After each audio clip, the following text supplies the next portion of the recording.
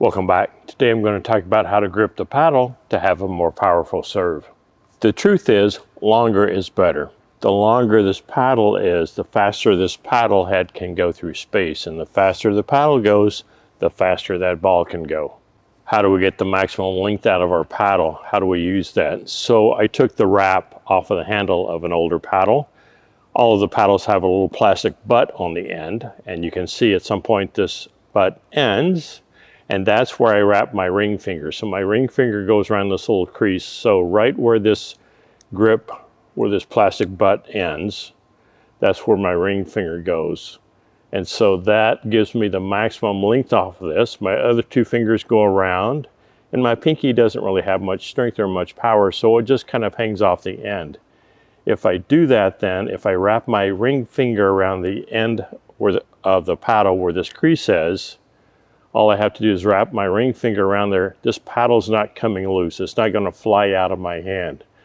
So if your thought is, well, if one of your fingers is hanging off the end of the paddle, it's not going to be very secure. I could essentially swing my paddle with just my ring finger around here. I wouldn't do it, but it would be possible because that paddle's not coming out of my hand. Other two fingers go around the grip, my thumb around here, and the pinky kind of hangs off the end.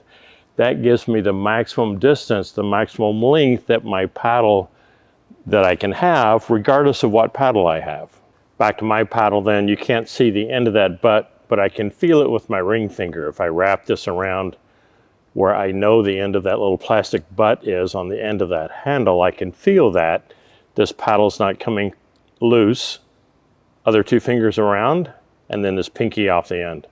If you're one of these people that tend to choke up on the paddle and maybe have a finger on the back of the face of the paddle, or maybe like this, or I've seen some people have their index finger up the length of this handle, probably more like that, then we're losing distance. Like if I'm all the way up here, and I think that gives me more control, and maybe it does up on the kitchen line. If you want to do that, that's fine.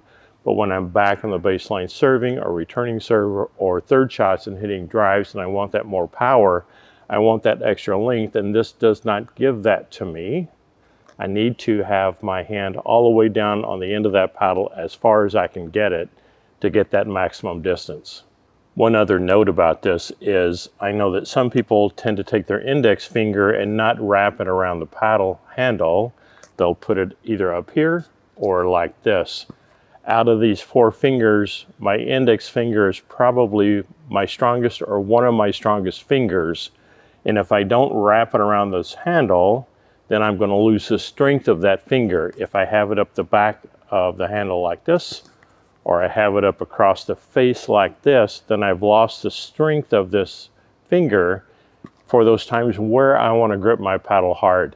And there are some shots where I want to grip this paddle a little bit tighter, and then if I'm not using my index finger wrapped around this handle, I've lost the strength of that finger, lost the ability to grip that handle harder. Now, on average, we don't want to be gripping it with a death grip, but if I'm doing this or doing this, I've lost the ability to use the strength in this finger to grip that paddle a little bit harder when I want to. Now, you might say, well, wait a minute, I see pros do this, or maybe pros do this. I don't know if they do that or not. And go, if they're doing it, it must be okay.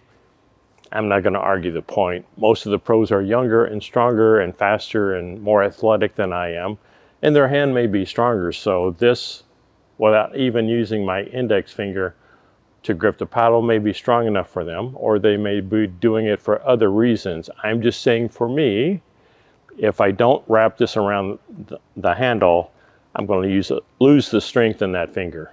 I'll talk for just a second about how hard to grip this paddle. As I said earlier, if my ring finger is around the crease where that plastic butt ends, then this paddle's not coming loose. Kind of what that ultimately means is I can grip this paddle loosely and it's not going to come out of my hand. And so I'm not, in general, thinking about my grip and how tightly I'm gripping this paddle very much, really at all. I'm just comfortable almost always using a very mild, loose grip. I'm not gripping this tight unless I get this ball that I really want to hit hard. And so examples of that might be the serve, and I know there's opinions out there about having a loose grip when you're serving. I don't agree or disagree with it. I just know that when I'm serving, if I want all of the power out of this swing to be transferred into that ball so that ball goes faster, I'm likely gripping this paddle a little bit harder. If I don't, when it contacts this ball, the paddle tends to deflect back a little bit, and so I lose some of that pace. So give that some thought. I can't really give you a number on the scale of 1 to 10. I could give you a 3 or a 7, but my 3 or 7 is different than your 3 or 7 because our hands are different size and our hand strength is different. So my 3 might be a 5 for you and my 7 might be a 2 for you. I don't know. So in general, for those harder shots, so when I'm serving, I would probably tend to grip this a little bit harder because when this paddle hits that ball, I don't want that paddle deflecting back. I want all of that inertia, all that momentum transferred into the ball. Same thing for the overhead. So as this ball's coming up and I'm trying to hit this ball hard because I want the point to be over. I don't want this ball coming back. I want to hit this ball as hard as I can physically hit it and still control it. As I'm here, then if I will grip this paddle a little bit tighter, then as I'm hitting that ball, none of this deflection happens. All of that energy from my paddle transfers into that ball, and I want that ball going as fast as I can when I'm hitting those overheads. I'll talk for just a second about the size of the handle. So in general, a lot of manufacturers will put out paddles in 2 sizes, a smaller one and a larger one. I always pick the larger one. I'm just short of 6 feet tall and my hand's not huge, but it's, I would say, probably average for a guy my size and my weight. And so I need that larger handle.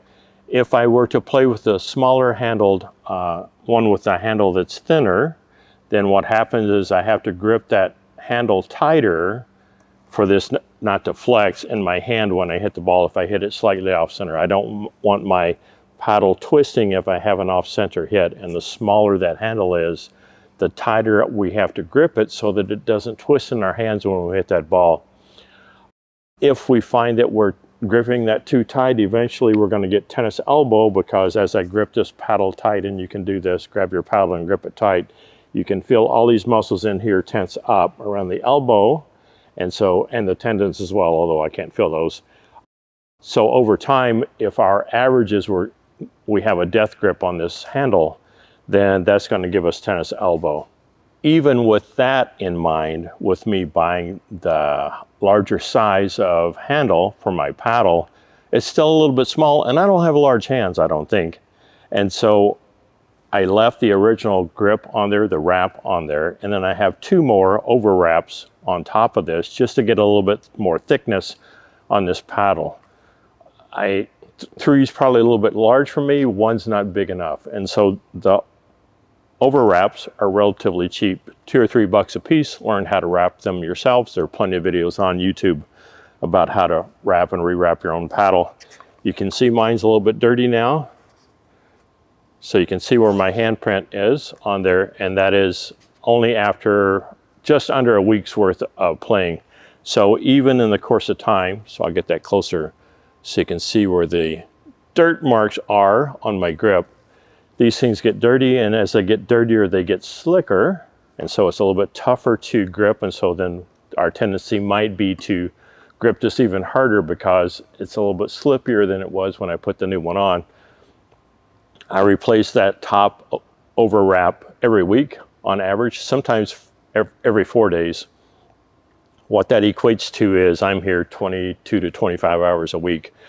So if you think every 20 to 25 hours of play, then you might want to replace the top wrap on your handle just to keep it fresh. They're relatively cheap. If you do this 4 or 5 times, you go, I don't know how to do this. Go do it 4 or 5 times. You'll be good enough. You'll be a pro at it. And that's all the experience you're going to need to wrap it relatively good. Nobody's going to notice how good or bad of a wrap job that you did. Replace that every 20, 25 hours. So again, you can see the dirt on mine. Now I have this weird thing where I have a little marker on my paddle here, and that has varied over time what I use. What I use that for is as I grip this paddle in both orientations, it feels better one way than the other. Since I'm gripping down by the butt, if I turn it this way, it doesn't feel as good. I turn it this way, it feels better.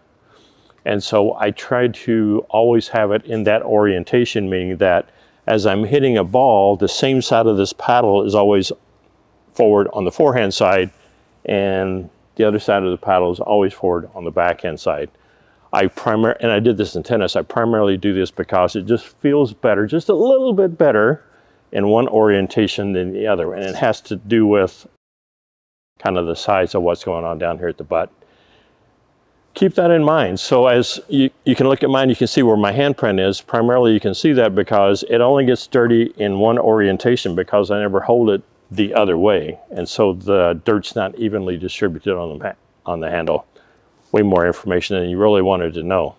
Bottom line is go practice. If you're choked up on your paddle at all, and if you have this index finger doing something different, try and fix that. We want this paddle to be as long as we can have it be, so we can reach more balls, and that as we're swinging out here trying to get more power, the further away that sweet spot is, the faster this paddle is going through space, faster that ball is going to go across that net. Go practice.